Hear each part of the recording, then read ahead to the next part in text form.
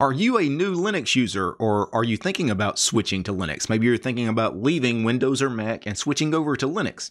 If you are, you've probably done a little bit of research. You've asked around on the internet, hey, what's the best Linux distribution for a beginner? Probably one of the most common answers to that question is Linux Mint. Linux Mint is a Linux distribution that many people begin with as far as a first Linux distribution to install. And it's great. It's perfect for beginners. It's very new user friendly. But when you go to Linux Mint, their website, to download an edition of Linux Mint, they actually have three different editions as far as main desktop editions. They have the Cinnamon edition, they have the Mate edition, and they have the Xfce edition. And if you're brand new to Linux, you probably have no idea what those terms are. What's the difference between these three Linux Mint distributions? Which one should I choose as a brand new user? So today I'm going to cover the differences between the three main flavors of Linux Mint and which one is probably the best one for you to choose.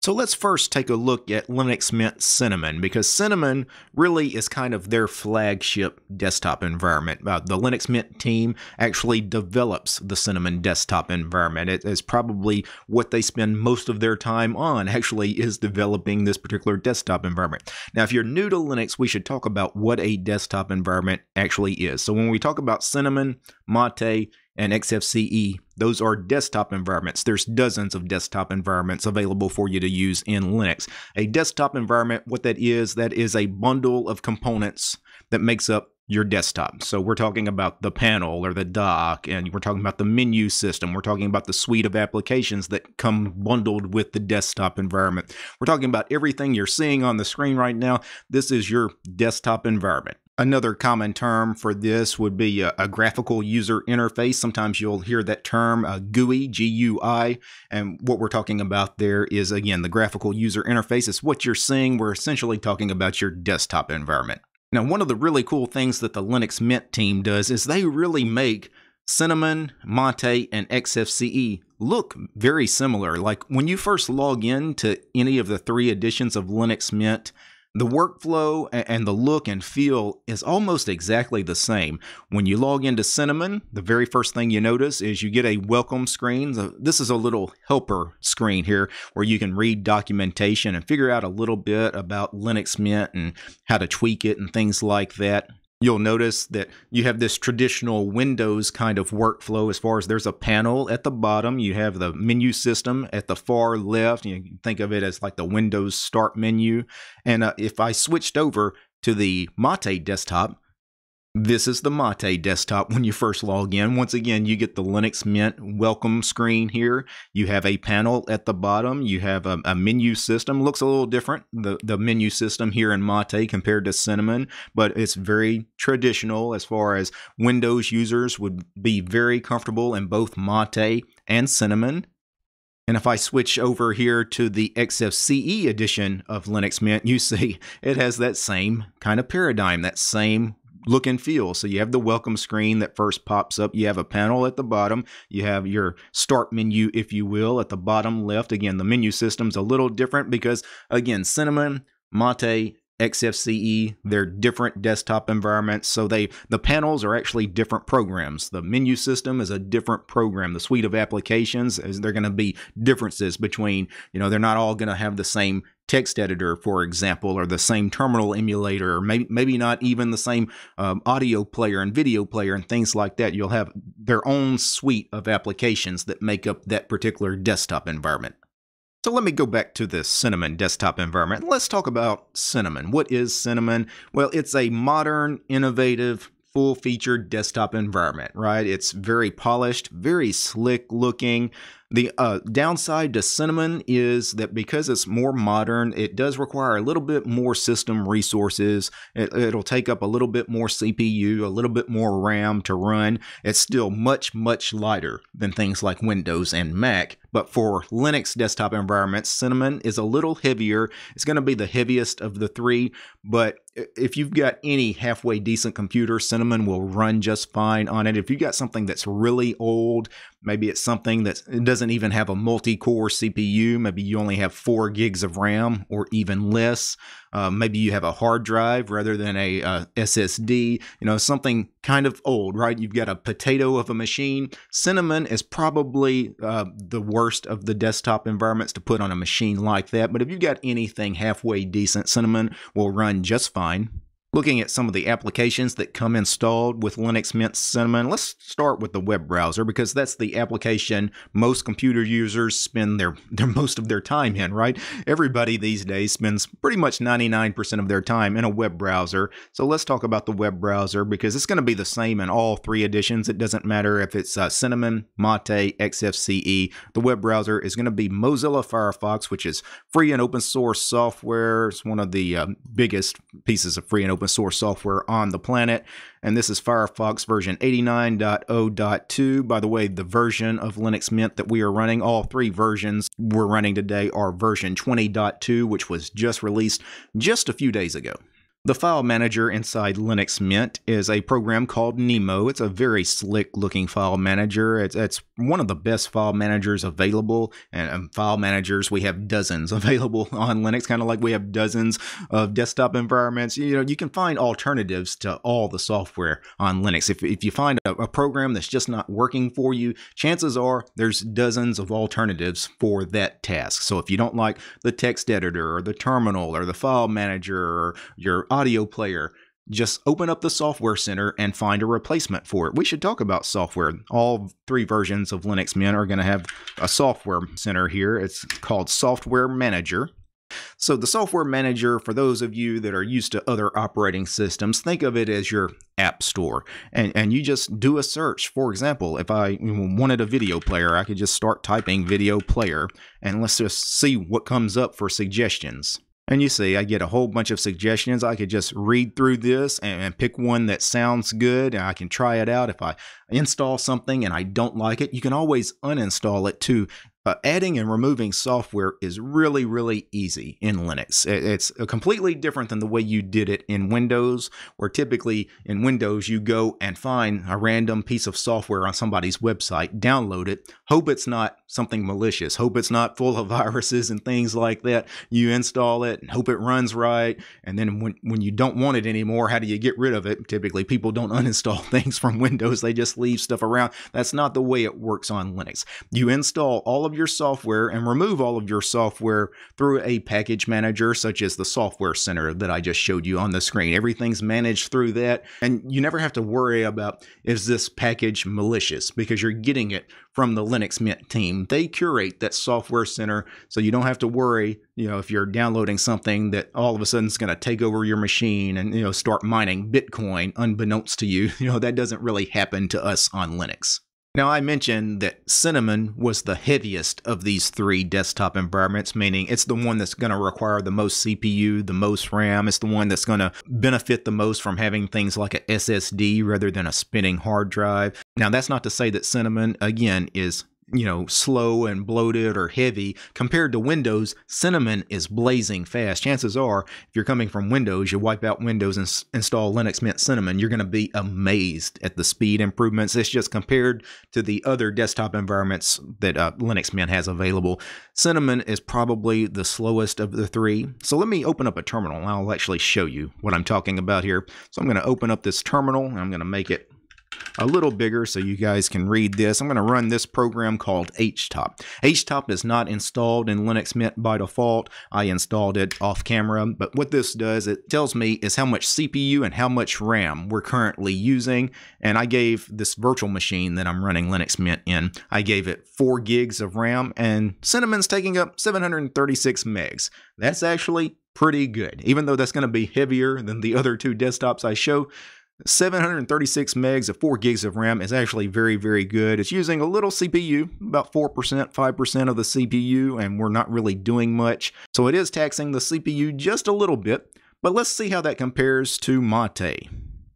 So now I'm back in the Mate desktop environment, and I'm going to once again open a terminal. I'll make it full screen, and I'll zoom way in, and I'll run the HTOP program here. And you can see 4 gigs of RAM once again, but now we're only using 559 megs of RAM. So, a couple of hundred megs of RAM less than Cinnamon. So Mate is a little lighter. Also, the CPU is not really being taxed at all. We're only using about 1 or 2% of the CPU, where we're using about 4 or 5% on Cinnamon. And finally, let's switch over to the Xfce desktop environment. And once again, I'm going to open up a terminal, make it full screen, and I'll zoom in.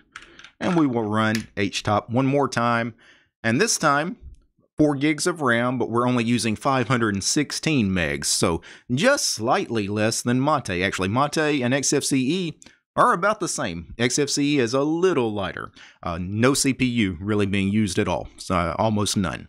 Xfce is the lightest of the 3 choices. So if you had something that was a little older, maybe your machine is, I don't know, 8 years, 10 years old, maybe 12 years old, Xfce is definitely the one I would suggest trying first.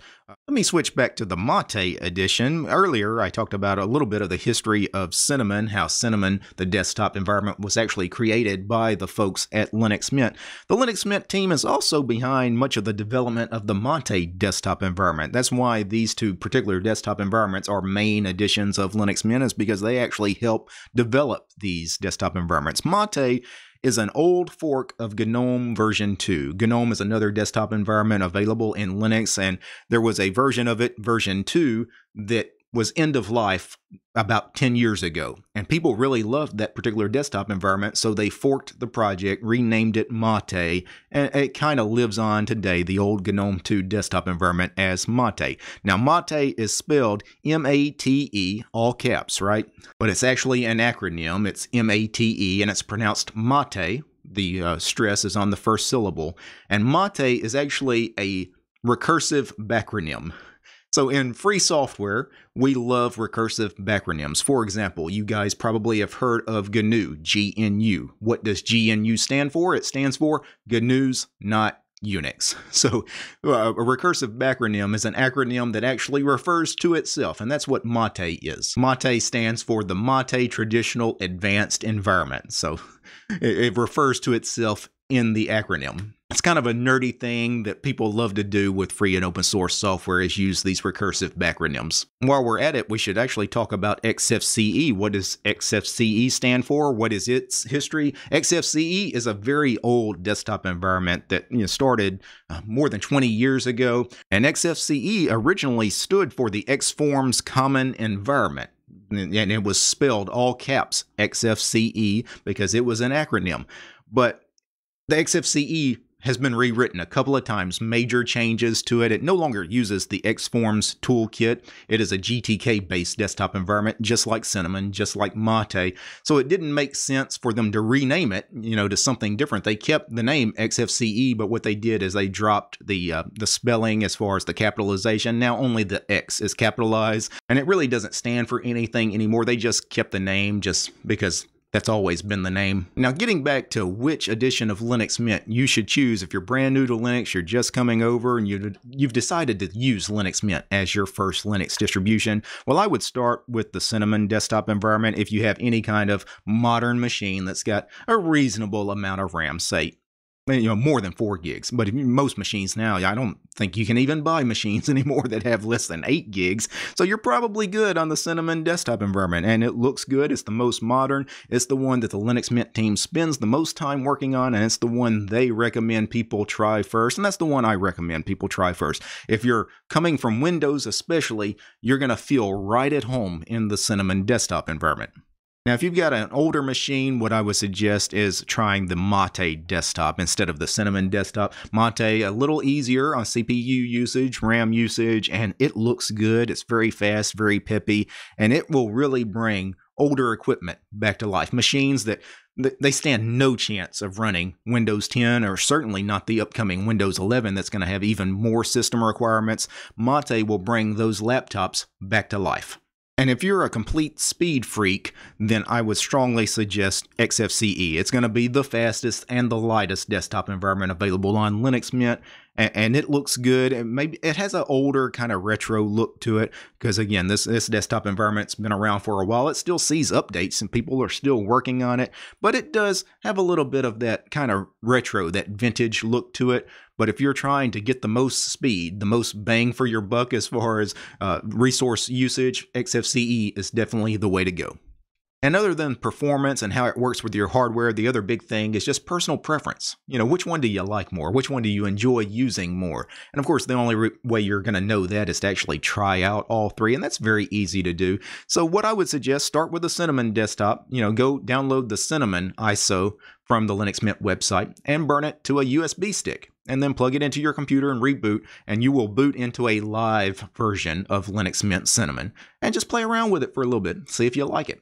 If you like it, maybe that's the one to install. If you play around with it and you're not liking it, it doesn't seem like it's going to be that great for you, it's not going to work for you, then go download the Mate ISO.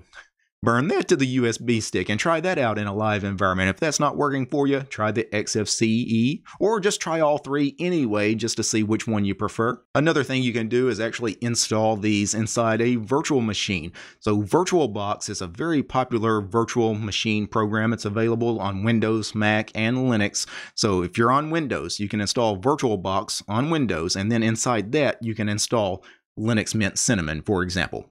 And it doesn't affect your hard drives or anything. It's perfectly safe, but it allows you to test drive some of these other operating systems without ever touching your Windows installation. So try all three out, because largely it's a matter of taste which one you prefer. And maybe you don't prefer any of these. Maybe you want to try out another Linux distribution altogether. Ultimately, the right Linux for you is the one where you feel right at home. Now, before I go, I need to thank a few special people. I need to thank Xfce, Gabe, James, Mitchell, Paul, Wes, Akami, Alan, Chuck, Kurt, David, Dylan, Gregory, Urion, Alexander, Peace Arch, and Fedora, Polytech Raver, Scott, Steven, and Willie. These guys, they're my highest tiered patrons over on Patreon. Without these guys, this episode you just watched would not have been possible. This show is also brought to you by each and every one of these fine ladies and gentlemen as well. All these names you're seeing on the screen. These are all my supporters over on Patreon, because I don't have any corporate sponsors. It's just me and you guys, the community. If you like what I do and want to support my work, look for DistroTube over on Patreon. Alright guys, peace. They don't have an open box edition?